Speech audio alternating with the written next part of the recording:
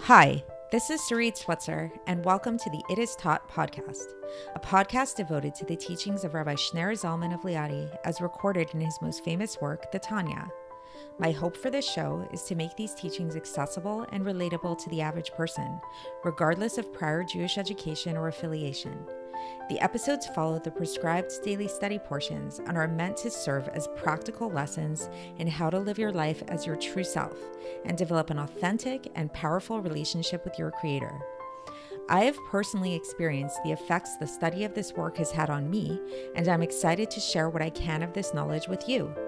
So please join me on this journey of learning, self-growth, and connection with your source.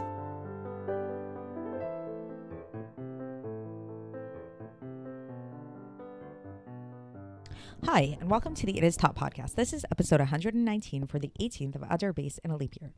So I don't want to get too dark today, but we have talked about depression in the past, and so I'd like to bring it up again now, and maybe even to the furthest extent, suicidal ideation, God forbid, when people start to have suicidal thoughts. So what's really going on there? What do people tend to say when they or think when they're in this state? Obviously, I don't want to dismiss the fact that there's often chemical components going on, and people who are severely depressed or suicidal should definitely seek professional health in that manner. But at the same time, I would like to delve in a little bit today the kind of surface psychology of what tends to go on with people who are feeling depressed, and maybe for all of us who tend to get in these states every so often. So while on the surface, it might seem like what depressed people are saying and thinking is that they are not feeling very good about themselves. Maybe they have a low self-esteem. Maybe they feel ugly. Maybe they feel stupid. We talked about learned helplessness. Nothing is going well for them in the world and these kind of things. And often the way people try to get people out of a depression is by giving them encouragement, reminding them about how great they are, how beautiful they are, how smart they are, and all of these things. So what we're going to be learning about today, and kind of the Tanya's approach to this, is that there's actually something much deeper going on.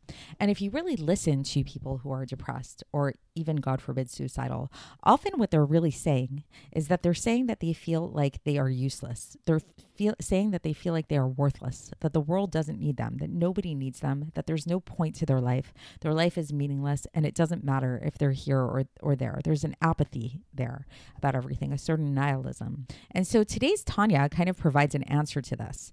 And what we're going to be, the lesson of today's Tanya, what we're going to be learning about today is something really, really, really profound. So we're still in the middle of chapter 37, in which we've been learning about the purpose of creation, and how the purpose of creation is ultimately fulfilled through all Jewish people keeping Torah and mitzvahs and those kind of things.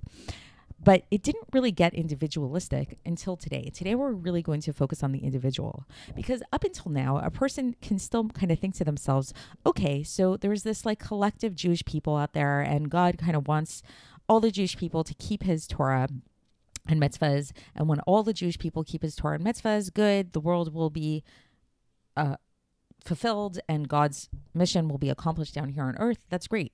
But who am I? I'm just this lowly person. Maybe I'm not really necessary for this plan.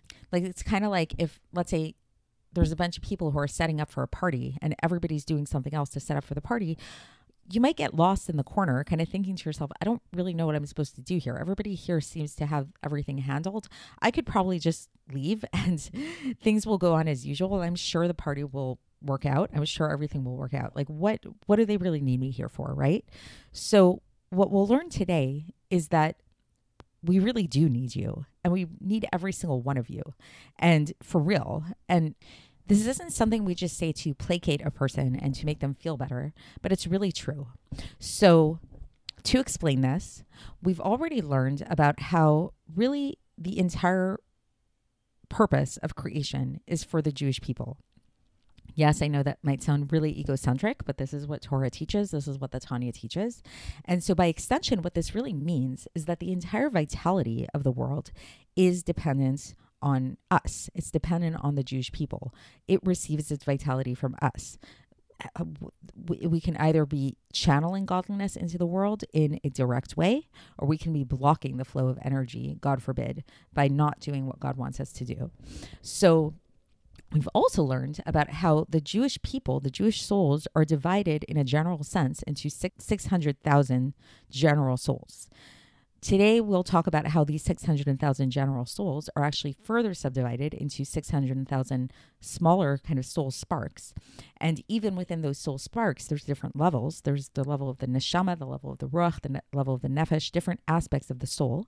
So this is what makes up all of the entirety of all the millions of Jewish souls in the world. And so now, if we really think about this idea, what we can understand from this is that since the vitality of the world comes from the Jewish people, then the vitality of the world is really also subdivided in this way into these different sparks, into these different 600,000 through 600,000 and different levels and those kind of things.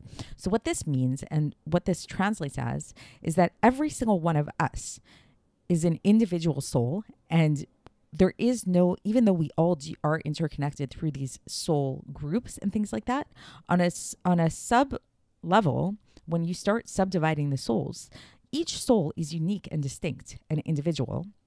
And every single individual unique soul spark has a unique portion of the world that is its own, and a unique portion of the world which is totally and utterly dependent on that particular spark, which means, and this is very intense, is that you and me and every single Jewish person out there has a very, very specific soul mission that is extremely particular and extremely individualistic to you or to me or to whoever it is, and that your particular portion of the world very much dependent upon you for its vitality. So the world really does need you. It's not going to be okay with everybody else. Every single one of these individual sparks is very, very necessary to keep the world alive and to ultimately bring the world into its most complete manifestation. So let's get straight into the text, and maybe that will help to really concretize these ideas a little bit more. So the Alter Rebbe says that the collectivity of the Jewish people, which is the 600,000 souls, neshamos to be specific, individual 600,000 souls, are the collectivity of the vitality of the collectivity of the world. So again, so these 600,000 collective souls are the collectivity of the vitality of the world itself. Why? Because this is why the world was created. So the world was created for these 600,000 souls. And each one of these 600,000 souls, these 600,000 collective souls, contains and is related to the vitality of one aspect of the world. So the world too is also divided up into 600,000 parts, and each 600,000 soul is related to one 600,000th of the world. So I hope that makes sense. And this particular aspect of the world, this 600,000th part of the world, is dependent upon the animal soul in order to become elevated to God. So there's this interconnectedness between our animal souls and the world. So meaning to say that when we utilize different things in the world for our bodies and for our souls, for our animal souls to serve God. So for example, when we eat and when we drink and these kind of things, our homes and all of the things we use in the world, like the different tools we use in the world, when we use these things in order to serve God, then these objects that we're using to serve God become elevated in this particular way. And so each one of us has like a portion of the world that is our portion to elevate to God. And then the Alter Rebbe goes on and explains this more like bigger subdivision aspect that's taking place, where he says that, but these 600,000 particular souls are just soul roots, and every root further subdivides into 600,000 sparks, where each spark is one particular neshama, one particular soul. And then not only that, this is similarly the case with the nefesh and the ruach, which are other levels of the soul that are in each world of the four worlds, which are Atzilus, Bria, Yetzirah, and Asiyah. So now's not the time to get into like a fully detailed account of all of these things, of the four worlds. I kind of talked about it before, and the three levels of the soul. But the basic point that the Alter Rebbe is trying to bring out here is that this is why we have, when we look in the world, there's more than 600,000 Jews, and it's been this way for quite a while. But this is because these 600,000 souls are merely soul roots that get further subdivided and further subdivided depending on levels and worlds and different aspects and all kinds of different things like that. So that's the end of the section today. So the basic idea, again, to sum it up, is this basic idea that every single one of us has a particular portion of the world that is related to our particular soul. And just as the different souls of the Jewish people are divided and subdivided into particular sparks, the world is also subdivided in this way. And there's an interrelationship going on. And so every single one of us is very much needed because the vitality of the world is dependent on the vitality of the Jewish people because the world was created for us. So every single one of us, me, you, everybody else, we all have an individual spark of our soul that's related to an individual part of creation that we were put here to elevate. And the way that we elevate it is by utilizing the world for godly purposes. So when we utilize the food we come in contact with, the drink we come in contact with, the homes we come in contact with, all the different things we contact during our time here on earth, that elevates these things in the world. So if you really think about it, it's like there's this idea in Judaism that everything is in the hands of heaven except for fear of heaven. So a lot of our lives were really not our choice. Where we were born, we didn't choose that. Which family we were born into, we didn't choose that. Even where we live right now, it might seem like it was our choice, but ultimately it wasn't. The jobs we have, who we marry, even all of these things really are things that were put into our lap, put into our periphery. Even if we say that it was our choice to a certain extent, the choices that we had in different times and moments and opportunities that we had in our lives, these were all given to us by God. So what we do have a choice to do is that these is what we do with these things. So these objects that were put into our periphery, put into our lives, into our world, this is God's way of telling us these things are part of your soul sparks.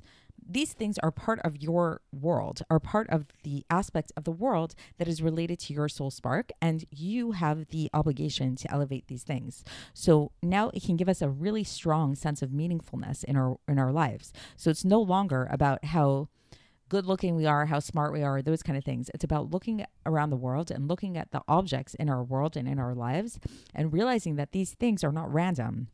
And these things have been placed in front of us for a purpose because they are related to our particular mission down here, our particular soul. And we have the obligation and the responsibility to vitalize these things and to reveal the inherent godliness in these things by using these objects for godly purposes. So I know that's quite intense, but that's the message of today. And it can be quite encouraging, I think, for people who maybe lose sight with having a sense of mission or having a sense of purpose here. And we will continue tomorrow with this chapter. It's going to keep going for a little while, and I'll speak to you then. Thanks for listening to the It Is Taught podcast, hosted by Sarit Switzer. This podcast is dedicated in loving memory of my maternal grandfather, Avraham Yitzchak ben Binyamin HaKohen of blessed memory. Music by Shoshana. If you enjoyed this episode and would like to support the show, please share it with others and subscribe on YouTube, Apple iTunes, Spotify, or wherever you listen to podcasts. And make sure to leave us a 5-star review. To find out more about the It Is Taught project, including more information on my soon-to-be published book, please visit our website, itistaught.com. To catch the latest from me, follow me on Facebook, Instagram, and Twitter. Looking forward to speaking with you tomorrow, and until then, have a great day.